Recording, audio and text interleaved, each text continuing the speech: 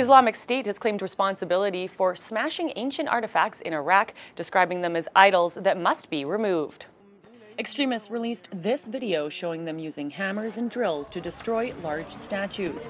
Then, this man in black at a nearby archaeological site drills through and destroys a winged bull Assyrian protective deity that dates back to the 7th century BC. The destructions are part of a campaign by the ISIS extremists who have destroyed a number of shrines in order to eliminate what they view as heresy. It's also believed they've sold these ancient artifacts on the black market in order to finance their bloody campaign across the region. The UNESCO World Heritage Site Harta is also in danger, which is thought to have been built in the 3rd or 2nd century BC.